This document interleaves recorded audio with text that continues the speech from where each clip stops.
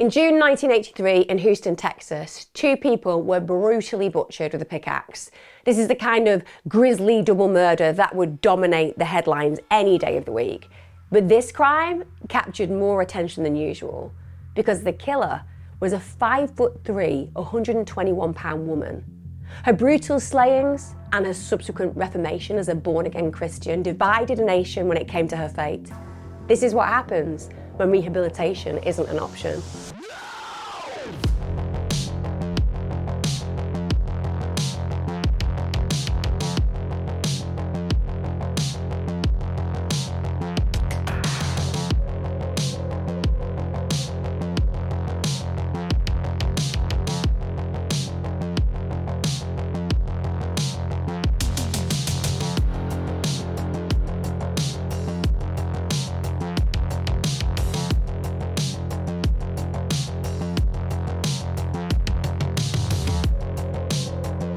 Hi guys, welcome back to my channel. Today's case is one of those that may divide opinion. I'm going to be really interested in your comments, see how you feel at the end of this one. Also, big shout out to all of you who are returning to my channel every single week. I could not do this without you. Big thanks to my Patreon and YouTube membership. Literally can't make this content without you, so you are appreciated. If you are new here and you're wondering what's she going on about, I release my crime content on a Wednesday and a Sunday religiously.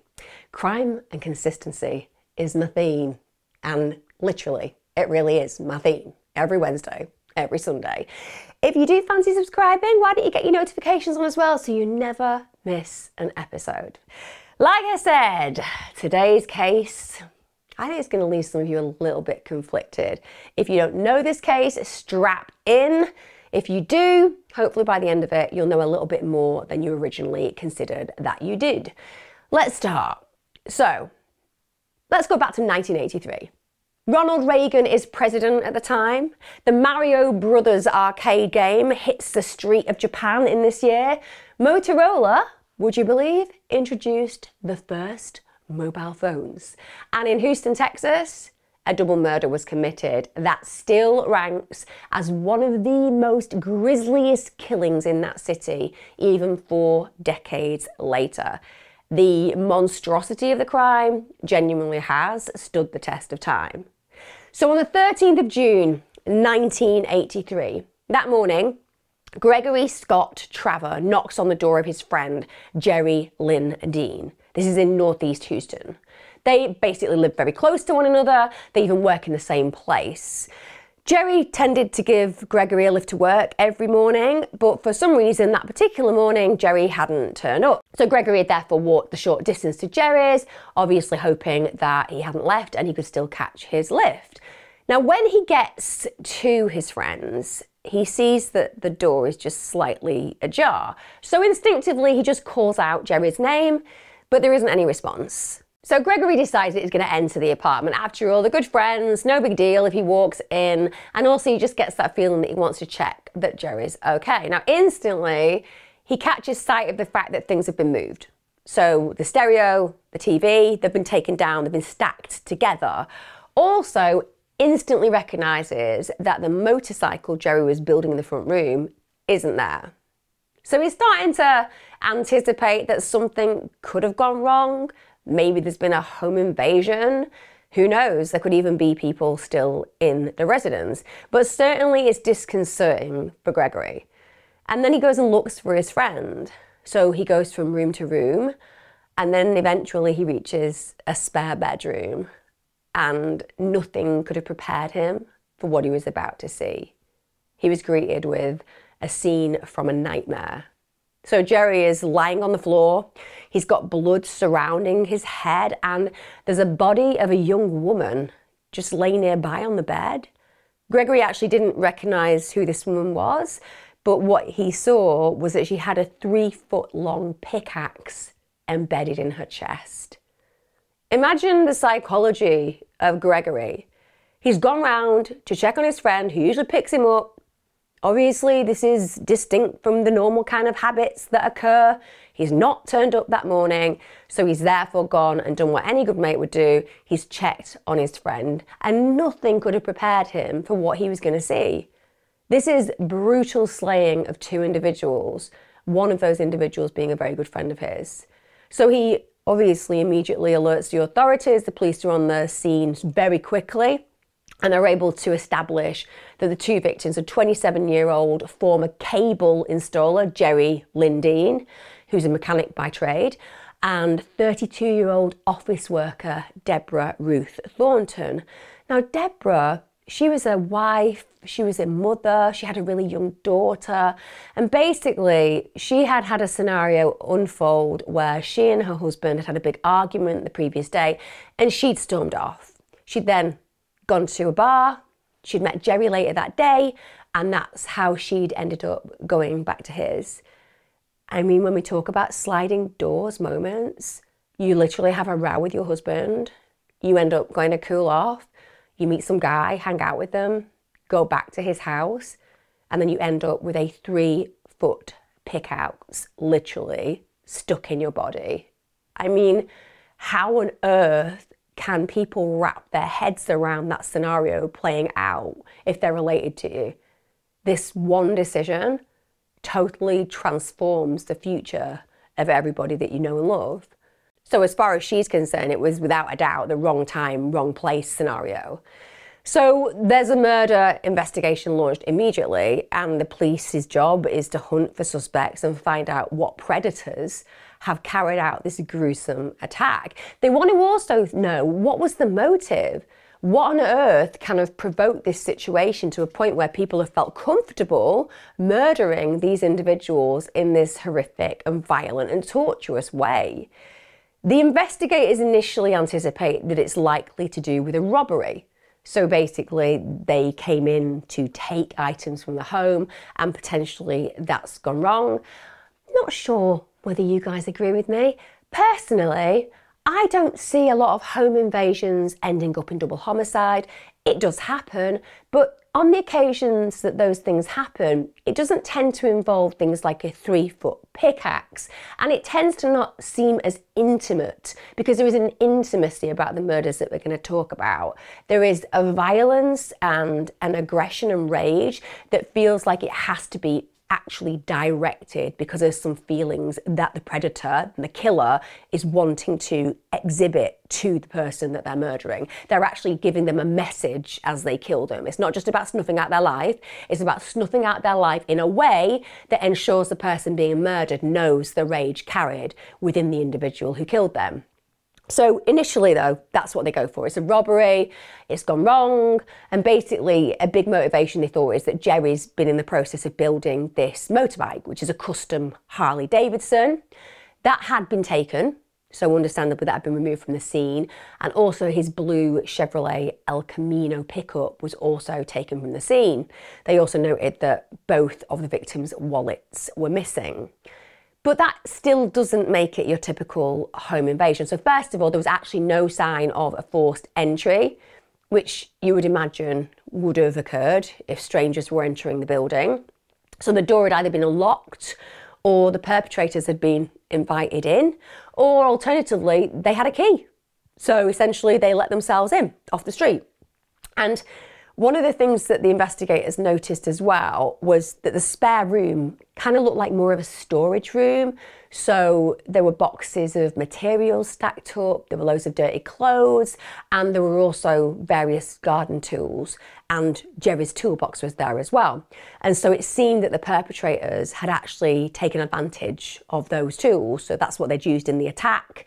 And of course, we know that one of those items was a pickaxe because that was still embedded in Deborah's heart. And also there was a hammer, and that was near Jerry's body. Now, both of the bodies had actually been stabbed repeatedly with the pickaxe, which must have just been the most painful and suffering of deaths. And they also noted that Jerry had suffered some serious blunt force trauma to his head, and it was clear as far as they could tell that his neck had actually been broken. Now, for the first few weeks of the investigation, the police really didn't pick up any leads, which was very frustrating. But this changes in week 5, when homicide detective J.C. Mosier receives a call. And this caller is a longtime friend of his, a guy called Doug McAndrew Garrett. Now, Doug asked if he could meet him the next day. And when he meets Doug, Doug's with his girlfriend, Carrie Burrell. And out of nowhere, they claim that they know exactly who was responsible for the double murder. They said it was Doug's brother, 37-year-old Danny Ryan Garrett, and his girlfriend, who was Carrie's sister. That's 23-year-old Karla Tucker. Now, they also alleged that the couple's friend, James Liebrant, had also been present during the killings. Now, Doug and Carrie, they go ahead and explain that they had literally been told step by step exactly what had happened by the perpetrators themselves. So both Tucker and Garrett had basically just bragged about it. They were really proud of what they had done to those two poor victims. Now, clearly, what shall we say? It's like the best gift ever, isn't it, for the investigators? You've got two people telling you that not only do they know who the perpetrators are, they have a step-by-step guide as to how the murders played out. Absolute game changer for the investigation. But the police know that they're still going to need evidence, otherwise it's hearsay. You know, people can say anybody's responsible for something, but that doesn't actually legitimately mean that they are guilty. So Doug agrees to wear a wire because he's going to attempt to get a recorded confession from Tucker and Garrett. So 2 days later, he went to the house where the pair had, until very recently, lived with his girlfriend, Carrie. This is on McKean Street, Houston.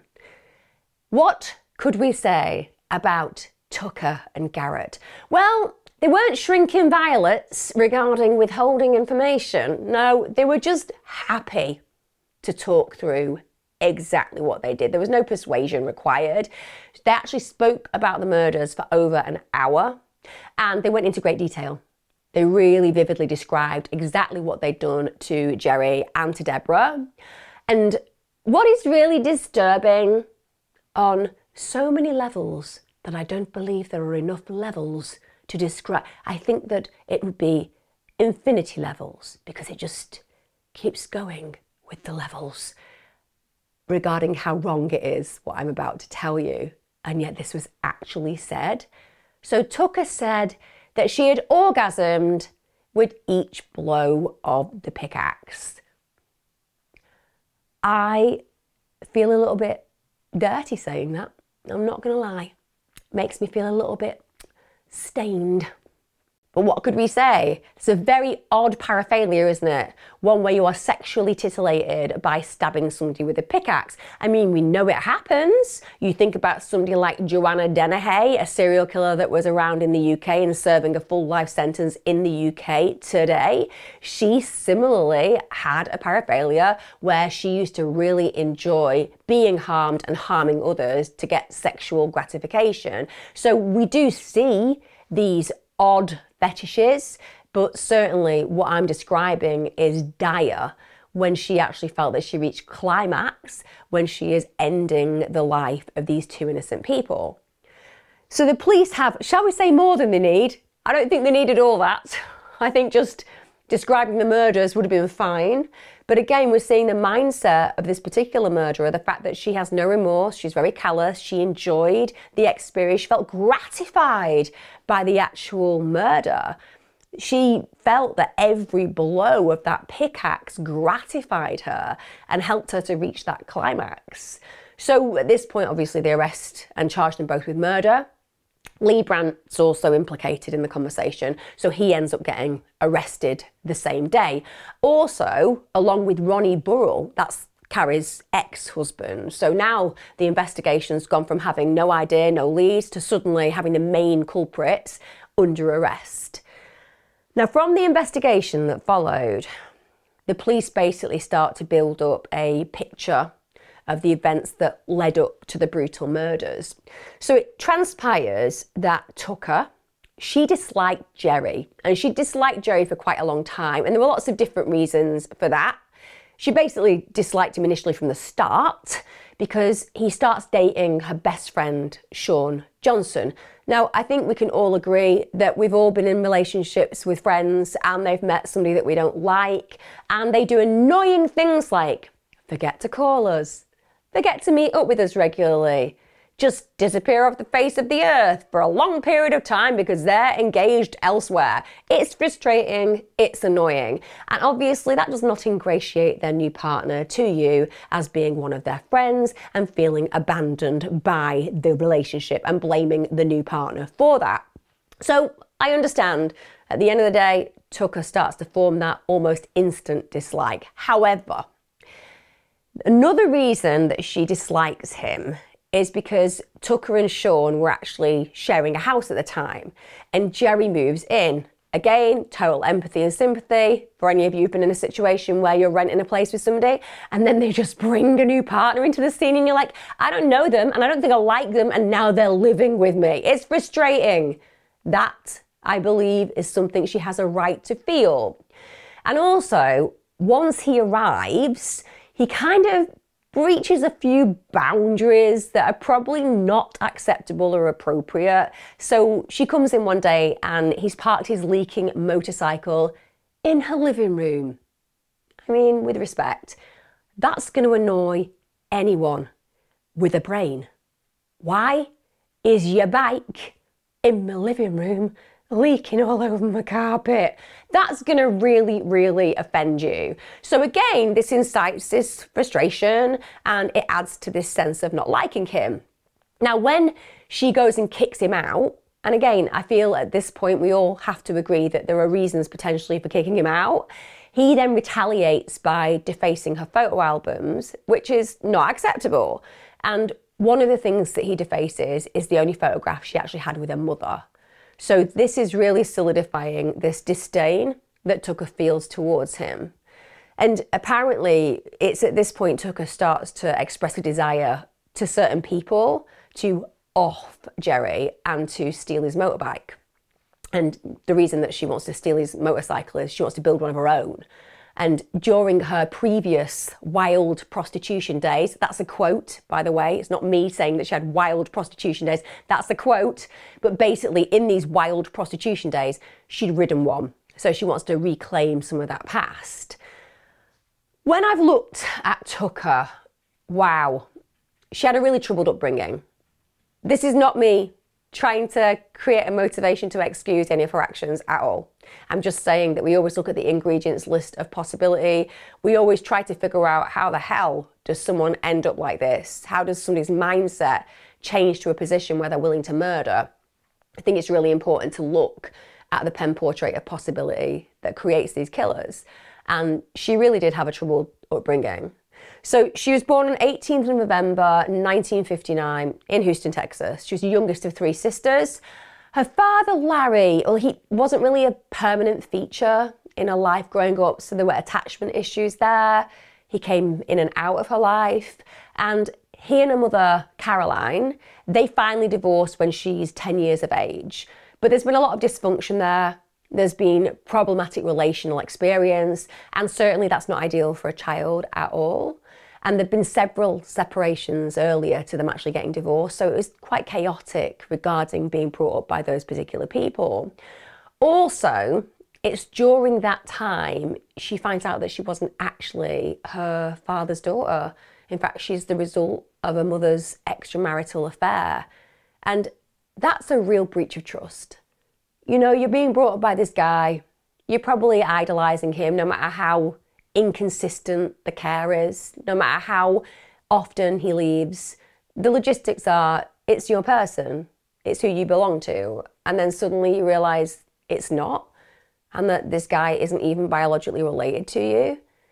She'd really wondered as well during her childhood why she looked so different to her blue-eyed and blonde-haired sisters.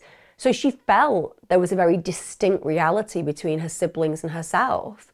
So it transpires that Caroline had actually frequently cheated on Larry.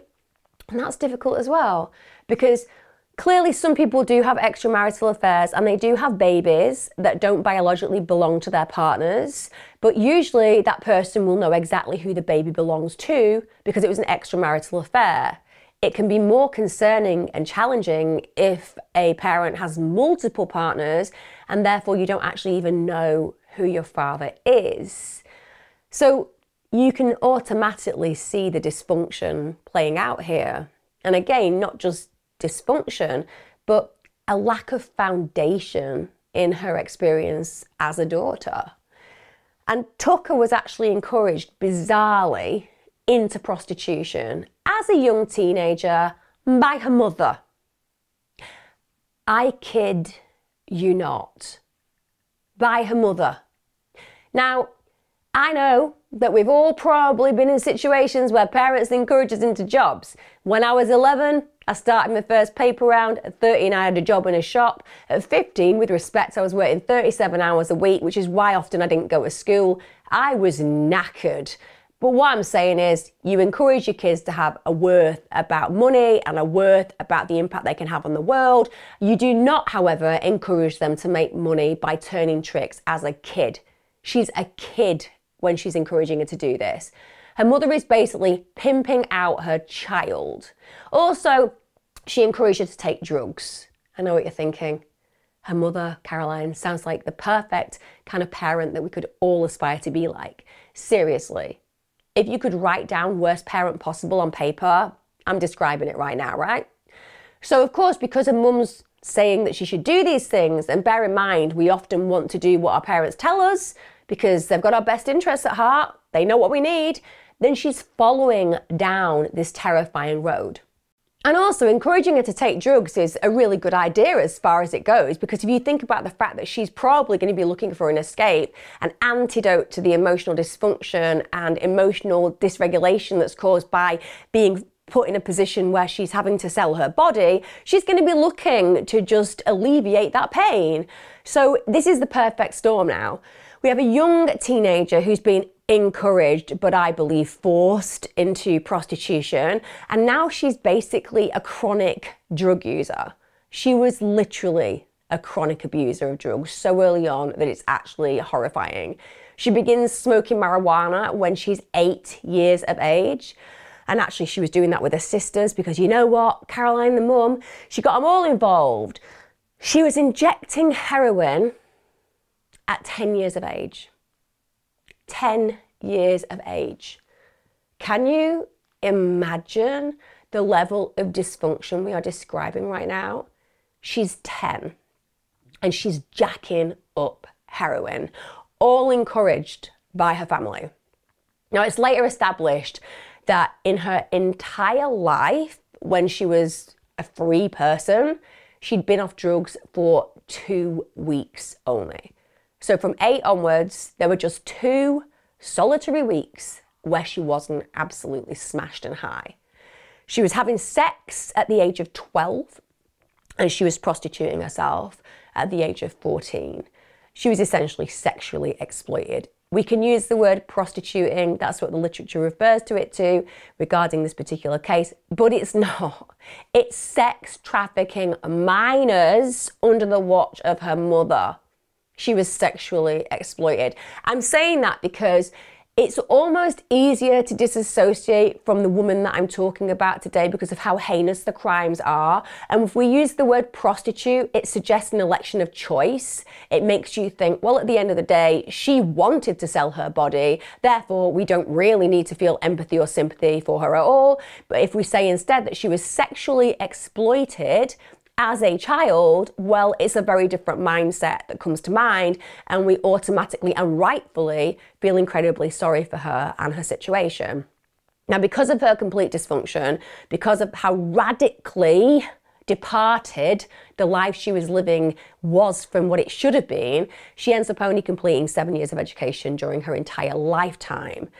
She dropped out of school, understandably, and while she did work for a very short period of time in an office, she didn't maintain any long periods of employment. And again, when you've not had a great education, when you've been so messed up by drugs and by being sex trafficked, then understandably school didn't necessarily have a place in your world because of the chaos that was around it.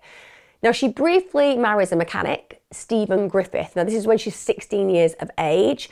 Kind of makes sense if you think about all the instability, the idea of committing to a relationship and being with somebody who can potentially become a protector that would be an alluring experience. But unfortunately, if you haven't got the foundations and the capacity because you've had such chaos in your world, committing in that way can be quite challenging. And also, are you really picking the right kind of person when you're 16 years of age and you've been that badly abused? This turns out to be a really short, volatile relationship. And later on, she ends up becoming a rock band groupie, just like her mother. Again, Caroline, she is not exactly the kind of person that you would wish to have in any child's life, but she's emulating her mother. She's following in her footsteps. She travels with various groups. This includes the Eagles. It actually is one of those odd things that has changed with time. Back in the 60s and 70s, being a groupie with a rock band, it was kind of something that people revered, people were quite proud of. They were incredibly young girls having sex with older guys. It's massively offensive to me that you look back now and think about how abused these kids were because they felt that they were doing something cool, having sex with these older guys who are basically just using them at every different pit stop. These days, we see things very, very differently, but obviously back then it was far more normalized. She led this really dysfunctional lifestyle, fueled by drugs, fueled by alcohol, and at times financed by sex work. So she's lived a very chaotic, dysfunctional 20 years by this point. And there isn't really a period of time with stability or safety. And that's going to obviously impact your psychology and your emotional experience of the world. And also the way that you view other people within that world.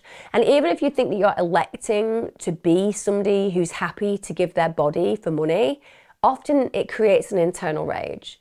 You might not be processing it, but the self-loathing it can create, it can manifest and it can grow and it can fester and it can be something that becomes unmanageable and intolerable, and in turn it can become dangerous. Let's think about somebody like Eileen Wuornos, who was an individual who killed 7 men.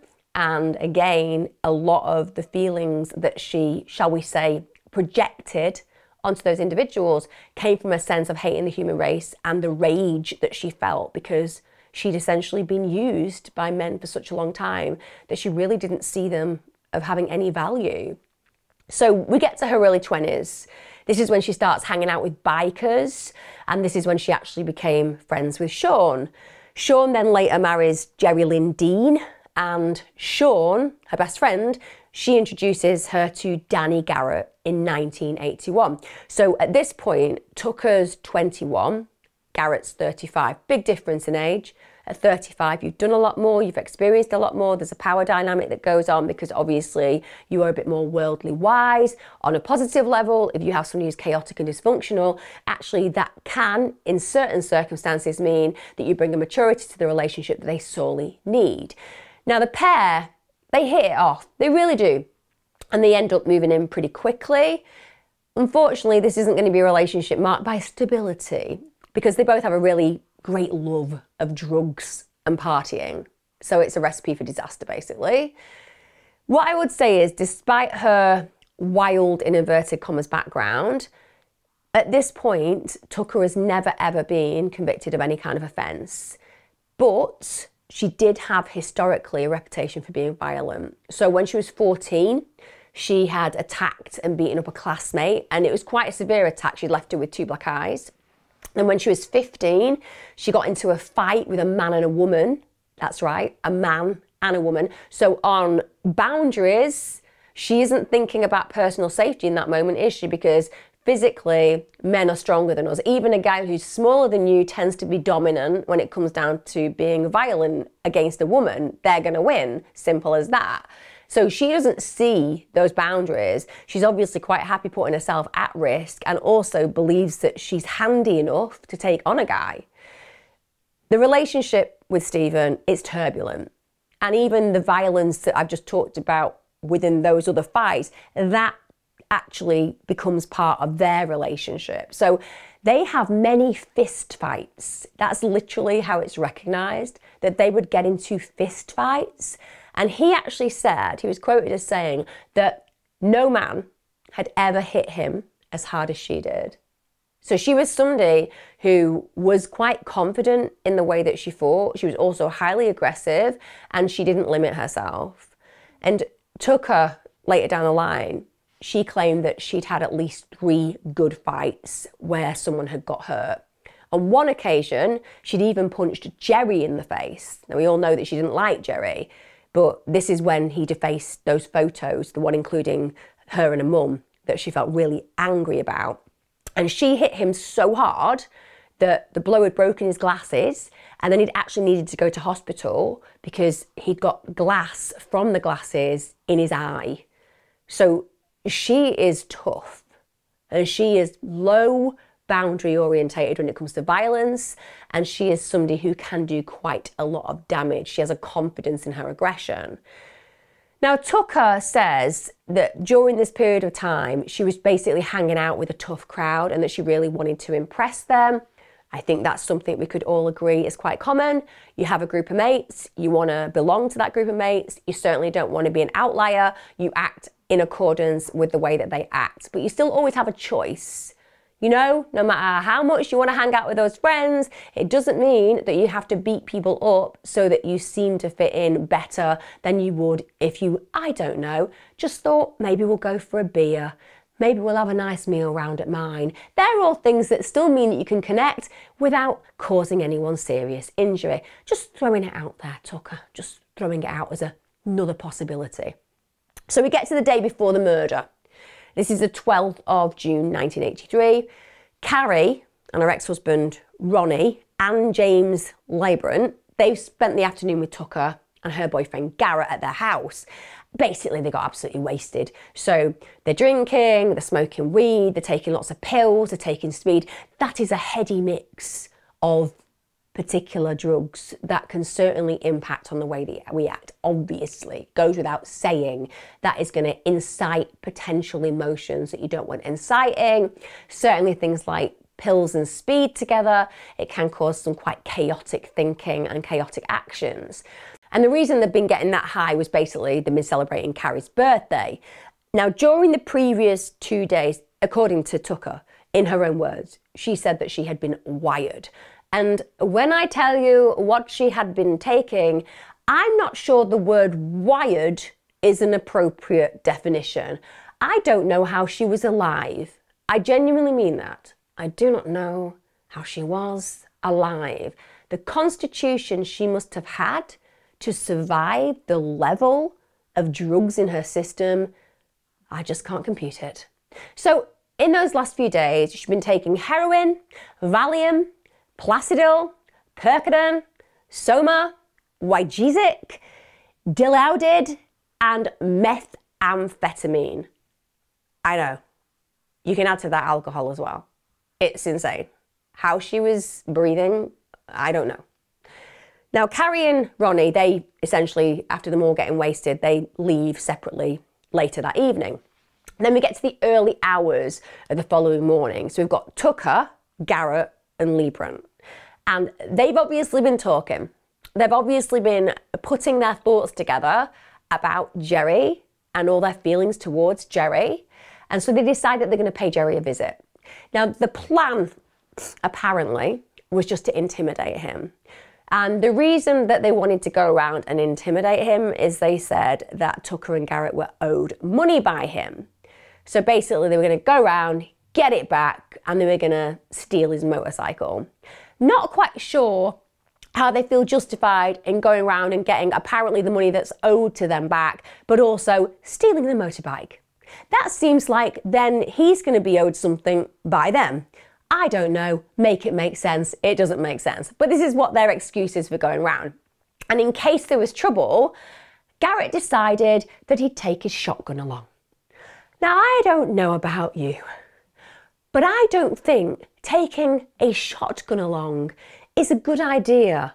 because essentially it could mean that you're going to blow somebody into pieces. And a preventable method for not letting that happen when you're about to go and home invade somebody and try to steal their bike is by leaving your shotgun elsewhere.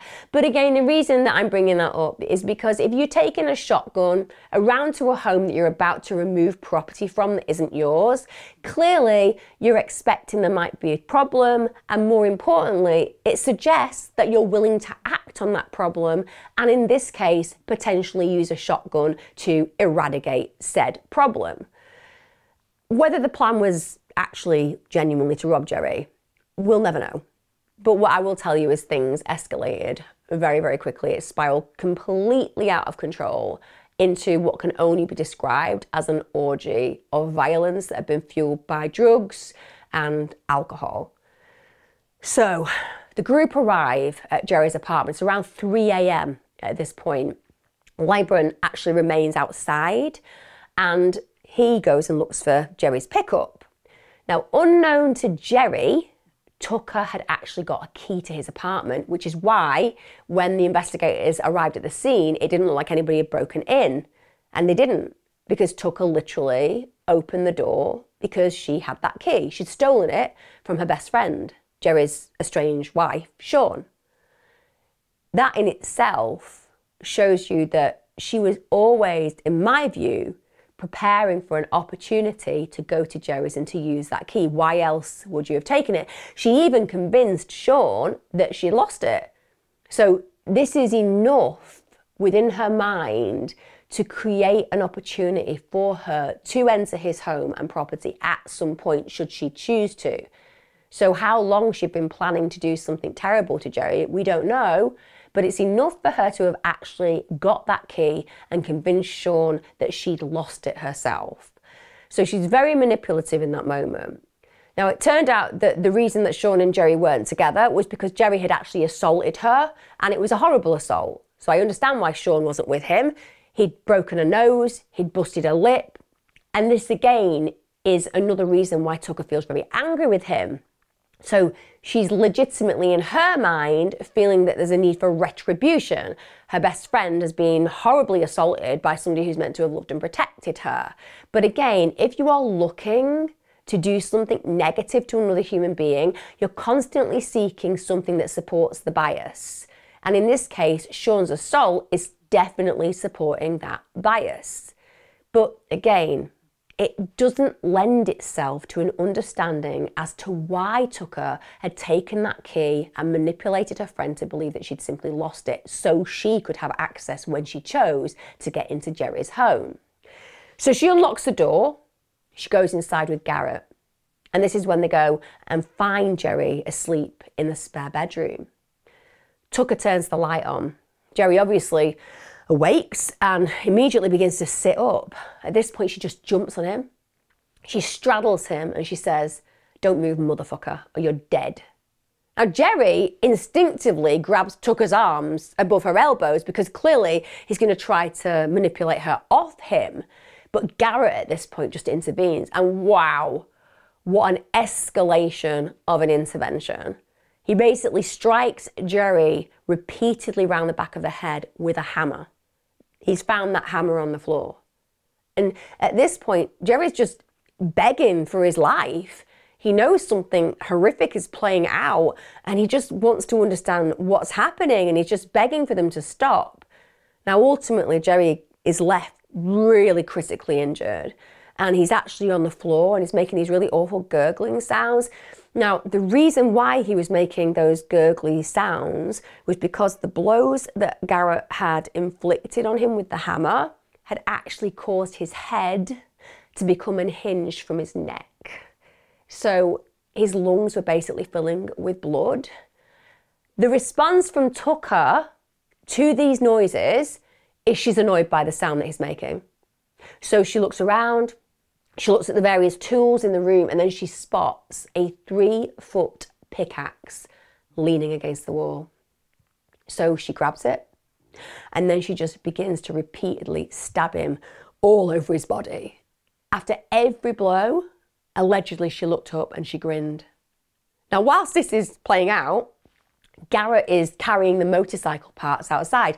So this man is being mutilated and murdered, and all he's thinking about is removing the motorcycle parts so they can take them with them.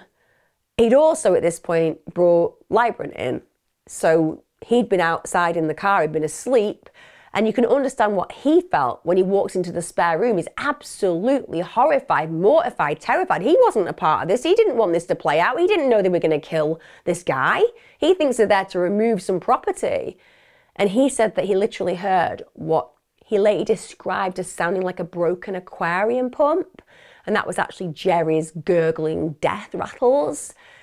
And then he saw Tucker, and Tucker's actually struggling at this point to pull a pickaxe from Jerry's body.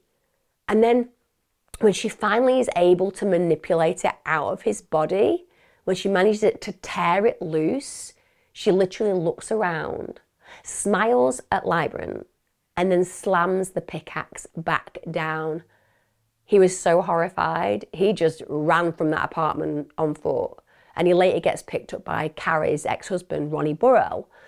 Meanwhile, Garrett delivered the final blow with the pickaxe to Jerry's chest. So both of those individuals have caused his death. Now, after Jerry is dead, Garrett notices that there's a woman hiding against the wall under the bed covers, a woman that they didn't recognize. This is Deborah Thornton. Can you imagine the terror that Deborah must have felt? The day before, she'd just stormed off. She'd had an argument with her husband. She meets the man at a bar. She goes home with him, and then in the middle of the night, two strangers appear in the room and proceed to butcher him in front of her with a hammer and a pickaxe. Now, in that moment, she must have thought, this is going to go very badly for me. And she was absolutely right, because Tucker decided that there was absolutely no way they could leave a witness, which is ironic because one of the people that they had gone there with had ran off, literally horrified. So there's a witness on the loose anyway.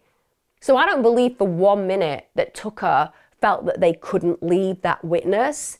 I believe that she just wanted to kill somebody else. She was arguing basically that the lights had been on, so Deborah had seen the faces. Also, they'd basically mentioned one another's names several times. So Deborah, bear in mind, she's on the bed. She's shaking in fear. Tucker throws a sheet back over her and says to her, you stay under there if you want to live. But that's absolutely a ruse. It's a lie. So she then just starts to repeatedly strike her with the pickaxe. And Deborah's screaming in agony. And bear in mind, guys, the ending of Deborah's life, it was not a quick affair. At one point, it got so bad and Deborah had been so critically injured and it was so much pain that she's literally pleading with them to just kill her. She's saying she can't take it anymore. In response to that, Garrett kicks her under the chin, threw her back onto the mattress and sunk the pickaxe right down into her throat. Can you imagine the moments of that poor woman's murder? The horror, the pain, the pleading to die, and then meeting her end that way? Just absolutely horrific. The autopsies, they later established the extent of the violence inflicted on both of the victims. So Jerry, he'd been struck with a pickaxe 28 times. It was actually really difficult for them when they did an autopsy to figure out what had actually been the fatal blow. They determined there were 20 potentially fatal injuries. So the cause of death itself had been a combination of severe head trauma, which had involved a fractured skull, and also stab wounds.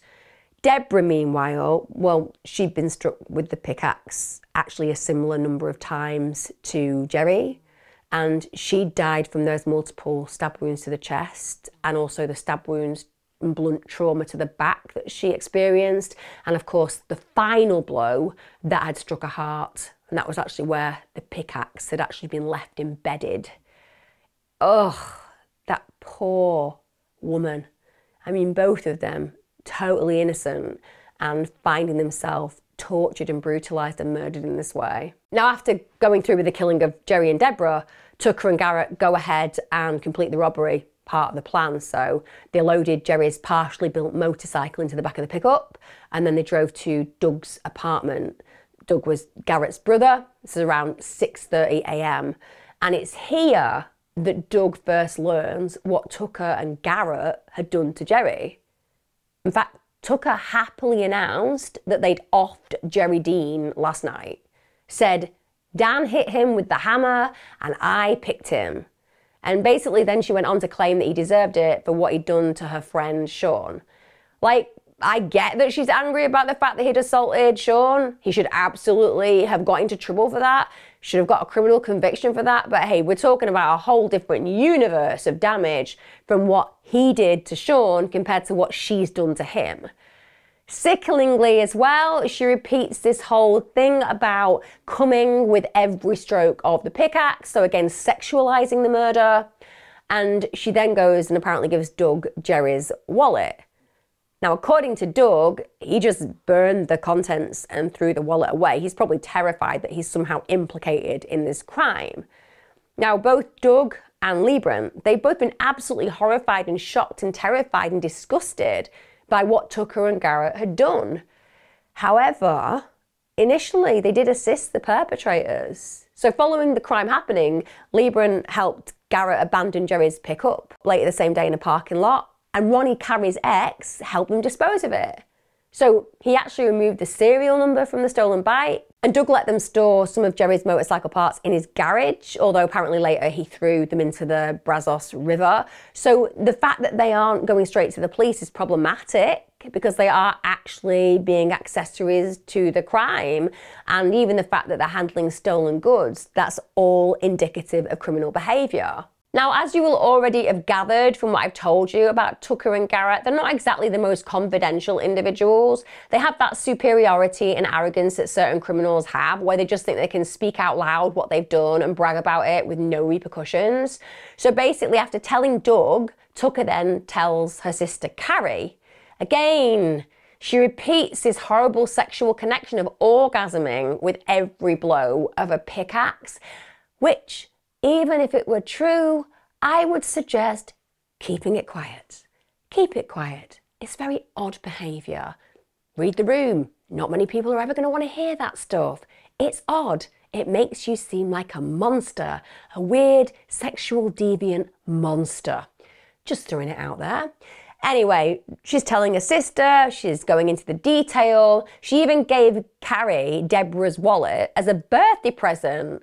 Now, I don't know about you, but I think that a second-hand wallet of a dead woman who's been murdered is probably not high on the list of the kind of presents you'd wish to receive on your birthday. Got your present.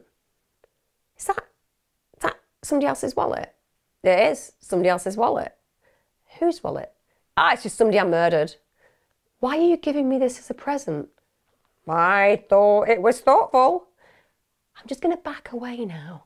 I'm going to back away, leaving the wallet on the side, removing myself from any implication in this horrific crime.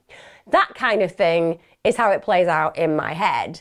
And actually for Carrie, that's what's going on in her head, without a doubt. She's so disgusted by this that she throws it away.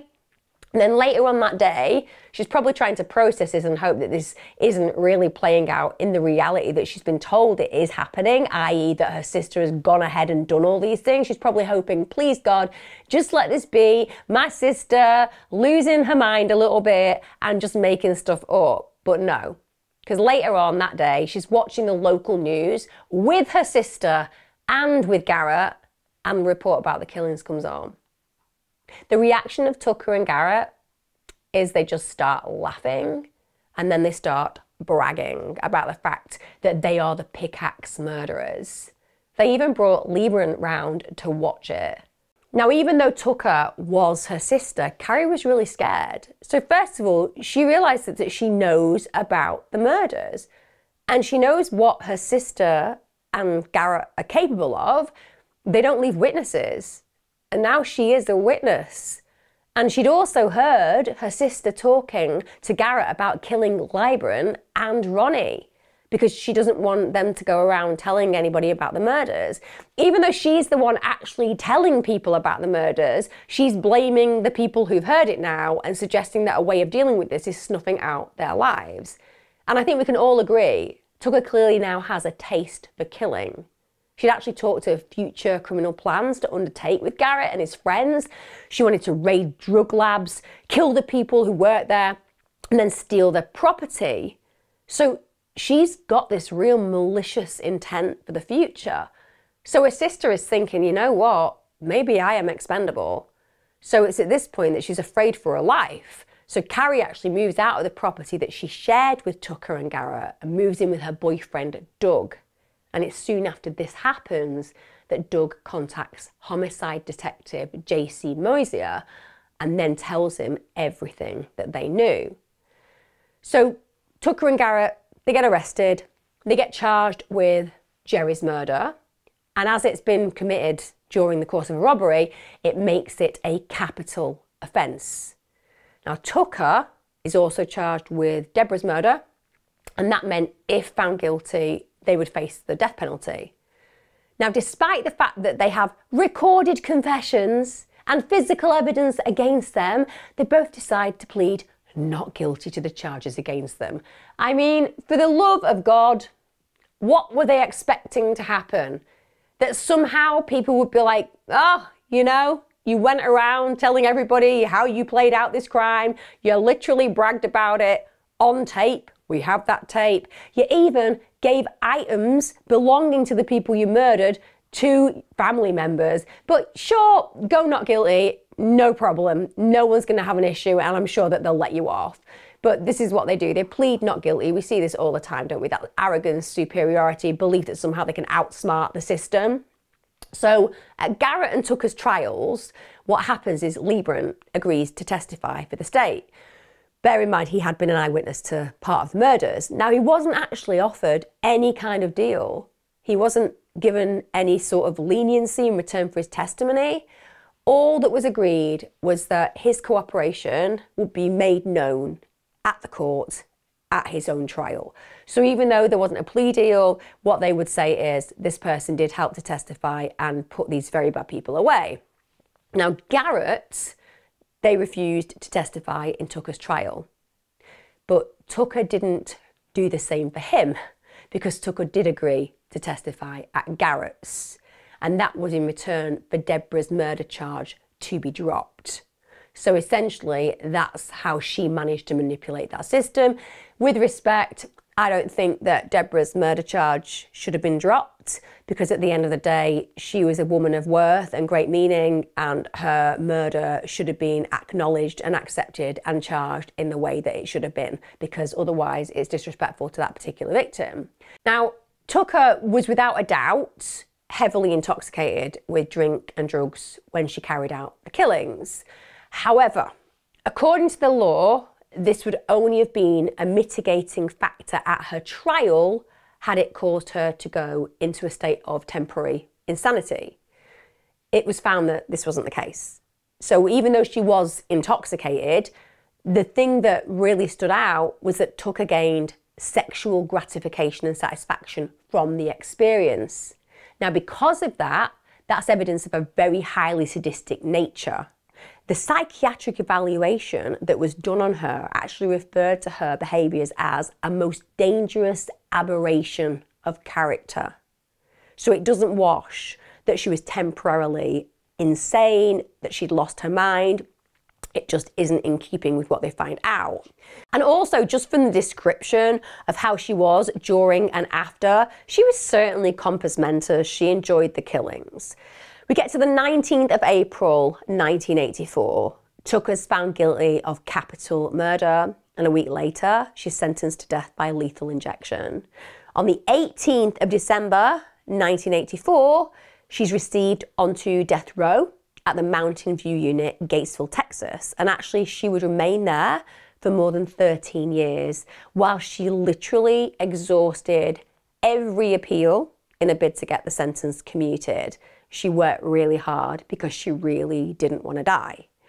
Now, her boyfriend and her accomplice, Daniel Ryan Garrett, he was also found guilty of capital murder. However, he actually died of liver disease in June 1993. He was actually awaiting a retrial at that time. Not sure why. He was a cold-blooded killer. I don't think a retrial would have given any different result, but he died anyway. Now, there's no denying under any circumstance or any universe in all universes that Tucker had definitely committed a hideous crime, which, according to the letter of law, justified the death penalty. However, and I said, you may feel a little bit conflicted towards the end of this, and I mean it, you may, because during her incarceration, public opinion started to shift. People started to soften towards her. So free from living a life full of dysfunction and drugs and having a very structured prison regime, her character starts to transform. So first of all, she begins to express what's considered real genuine remorse for her actions. And she has this real warm, outgoing nature, and that meant that she was somebody that people really liked. She started to make really good friends. And then apparently she finds God, and she became a born-again Christian in October 1983. So just 4 months after the killings, and just pretty soon after she was initially incarcerated, she started to read the Bible. And then one day she has this epiphany, this spiritual awakening, and she claims that she suddenly found herself on the cell floor and she's just begging God for forgiveness. And she actually later went on to marry Reverend Dana Brown. So they meet during his prison ministry, and they were married by proxy in 1995. So Tucker wouldn't actually have been present at the marriage because she was on death row. Also, the reports are that she was basically a model prisoner. The disciplinary record that she had was virtually spotless. Those who interacted with her, they said that she was literally a completely different person to the one who'd committed those heinous crimes that I've described. And she was really popular with lots of other inmates. And she was so popular on a community level, as far as people from the outside looking in were concerned. She'd reformed to such a degree that 18 men asked if they could take place on the gurney so that she could be saved. Genuinely. People were electing to be executed in her place. And she did ask, and many did ask, for her to have clemency, to have the death sentence commuted to one of life imprisonment with no chance of parole. So she wasn't asking to ever be freed, but she was asking for the opportunity to spend her life being useful. Because in the prison system, she was so popular and she was so helpful and she was so good with the other prisoners that there was a potential she could help rehabilitate them. Tucker went and ministered to inmates who were as lost as she was. She tried to warn other young people about the dangers of the lifestyle that she'd experienced. So she really did go out of her way to try to help as many other inmates as possible. And essentially, her argument was, dead, I'm useless, you'll get your retribution, I won't be here anymore, but you will fail to actually utilize the change that can be so inspiring to others. If you take my life won't have any meaning anymore, and my life won't have worth to all of the individuals that I'm actually here and able to help. So as her execution date grows nearer, people really start calling out for clemency. It comes from all directions, including Pope John Paul II. Even he's like, just give her clemency. Give her a life sentence. Don't kill her. Also the United Nations, the European Parliament, even Deborah's own brother. I mean, that is just incredible. Ron Carlson, the brother of Deborah, who was horrendously murdered, even he is forgiving enough to ask for clemency. But others, they said, you know what? You wouldn't be receiving the same kind of sympathy if you were a man. And people really felt that. They felt that there were lots of examples of men who had done pretty incredible things whilst they were serving time on death row, and they were put to death. And they didn't feel it would be fair, just because she was female, to be seen as this nurturing and empathic person who'd changed. They didn't feel it would be fair to show her clemency. I don't know how any of you feel. I think it's one of those where it leaves many people divided. So Tucker's impending execution, it just caused this media frenzy. Part of that is to do with her gender, partly it's to do with the conversion to Christianity, and part of it as well will have been to do with the fact that she was an attractive woman. So as the date draws closer, there were literally nightly reports and nightly interviews about this. There was live nationwide coverage from the prison. So we get to the 3rd of February 1998. This is the day of execution. The Supreme Court rejected 2 requests to halt the execution, and the Texas governor, George W. Bush, refused to grant a one-time 30-day reprieve. He stated that she committed the crime, and the role of the state was to enforce the law. In one of the many letters that she actually wrote to him, Tucker stated this: "I feel the pain of that night, and I feel the pain that goes on every day with others because of what I did that night. I know the evil that was in me then, and I know what took place that night was so horrible that only a monster could do it. If you decide that you must carry out this execution, do it based solely on the brutality and heinousness of my crime. But please don't do it based on me being a future threat to society. I believe I am a positive contributor to our society and to helping others." What you're going to do is you're going to cut down on the recidivism rate. If you want to talk about crime, cutting down on crime, you'll cut down on the recidivism rate. You will make your society a safer place, because if God is literally living in somebody and their life is governed by his law, by his love and his morals, when they walk out of here, they're not going to be a threat to our society. Now, Tucker had previously stated in an interview that she'd actually made peace with her death, that she felt that she was ready to face that. She'd made peace with God. She also said that she no longer blamed her mother or society for her actions, that she'd taken responsibility, and she recognised that she'd had choices and made those choices and they'd resulted where she was.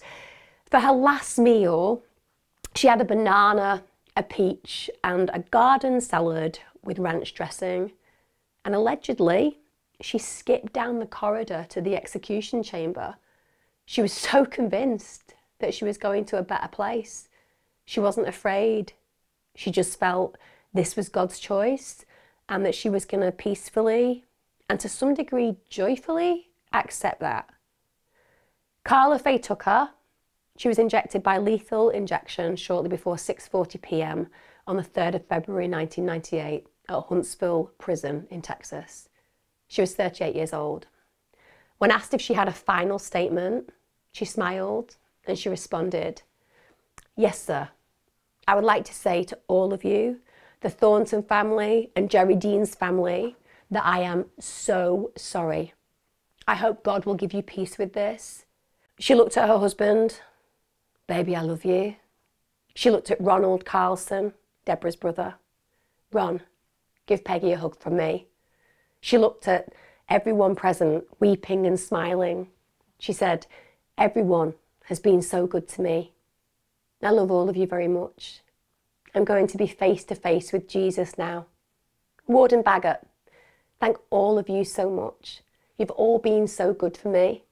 I love you all so very much. I'll see you when you get there. I will wait for you." According to the witnesses, as lethal injection administered, she praised Jesus, licked her lips, looked up at the ceiling and hummed. She gave 2 gasps and groaned as it took effect. Her sister Carrie shouted out, "I love you, Karla." She was declared dead at 6:45 p.m. It took her 8 minutes to die. Among the witnesses at her execution was Richard Thornton, that was Deborah's husband, along with their daughter and her son from a previous marriage. No witnesses representing Jerry's family were present. But those who were there were conflicted. It's as simple as that. Some really didn't believe that she should be killed. Some will have found peace that she was indeed put to death. Tucker was the first woman to be executed in Texas since 1863, and only the second woman to be executed in the US since the reinstatement of the death penalty in 1976. Now, since then, 4 more women have been executed in Texas. During the exact same time period, 578 men have been executed in the state. Massive, massive difference between male and females being put to death. Now, following Tucker's death, the captain of the death house team at Huntsville Prison, they actually resigned, even gave up his pension. He claimed that her execution made him change his stance on capital punishment. He didn't feel it was the right thing to do. Now, whether you do agree or don't agree with capital punishment, I think this case really does raise some important questions about the function of the criminal justice system. Certainly in the UK, where I come from, the aim's to reform and to rehabilitate. Now, whether or not this is achieved is another question, the answer to which is no, it isn't achieved. Because my God, the figures are depressing reading, to say the least. So more than a quarter of offenders who are released from prison in England and Wales just go on to reoffend again, whilst adults released from custodial sentences of less than 12 months have a reoffending rate of 57.5%. Not exactly good statistics. So it's kind of ironic, in a way, that Tucker was actually a rare success story in a prison system. I mean, she literally completely reformed. She could have repaid her debt to society by continuing to provide something positive. However, the nature of her crime and the subsequent sentence prevented this, because the death penalty essentially allows absolutely no opportunity for reform and rehabilitation. What was going through my mind? That I was losing a wife, and that we were losing someone that was precious to the human race, and someone that had been so productive in other people's lives from a 6x9 cell. And some of the things that you're going to be hearing, I mean, her attorneys, which have been fantastic, you know, we had even sent in a waiver for to waive her right to parole and to do life. She was that strong about it herself, Karla. And so, you know, I think we need to move in the direction that where we can, you know, we can help people and people can be helped. And Karla's even sat down, you know, she sat down, talked to some of the people, and I think you'll be hearing about this in the future, and about some of the things that she recommended to officials up in TDCJ that would be beneficial to inmates all across this state, and how to deal with them on a rehabilitative base. And first and foremost, we know that would come through the chaplaincy department, but there's other ways, you know. Her first and foremost, obviously, would be through spiritual well-being. Now, that said, Tucker did the crime. So even though she can be seen to be somebody who has tried to reform, the reality is that she had victims whose lives were ended. You know, whilst it's easy to feel some sympathy for her because she did have an amazing transformation, according to those who knew her, the true victims in this case were Jerry Dean and Deborah Thornton and their family and their friends. And furthermore, many have actually argued that people only saw the humanity in Tucker because she was attractive and articulate. Because we don't tend to see humanity in others who are less fortunate than that. You know, there are many examples of people who don't fit those paradigms I've just described, who nobody has any sympathy for whatsoever. And I suppose as a final note, and maybe this is me being like uber cynical, maybe this is me not necessarily being able to fully lean into the beliefs of those who didn't want her to die, but I guess there always is the possibility that Tucker was just a full-blown psychopath. She was just somebody who everyone was fooled by. Just an incredibly convincing act of reformation. Now, I think that's unlikely, but let's be honest, you never know. Now, following Tucker's death, her ex-husband told reporters this. She always said that someday she would be famous, and in the months leading up to her execution, she finally achieved that fame. But wow, guys, fame at such a cost. That's got to be the definition there, hasn't it?